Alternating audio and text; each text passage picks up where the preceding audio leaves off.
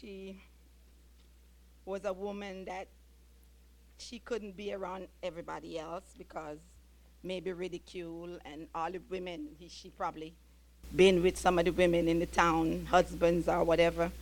So she was an outcast somewhat. First, when Jesus was at, what's the name? And he was having the disciple baptizing. Now the Pharisees was starting to get some kind of weariness about Jesus baptizing and everything. So Jesus said, I don't. It's not time to argue. It's not time to deal with this. So he have to leave. But the point is, Jesus said he must go through Samaria. When he said he must go through Samaria, Samaritan and Jews does not mix. They don't like them at all. They they they just don't like them.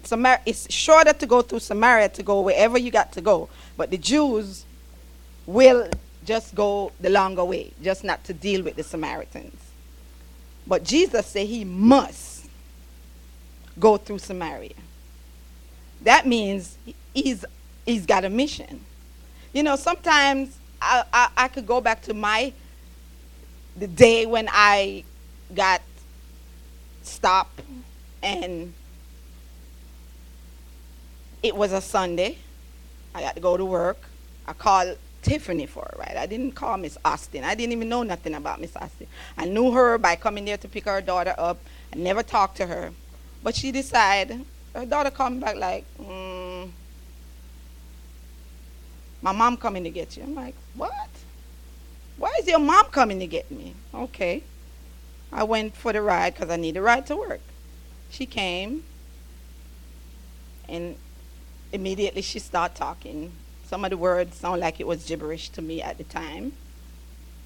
And I listened, was praying to hurry up and get to work so I could just not hear that no more.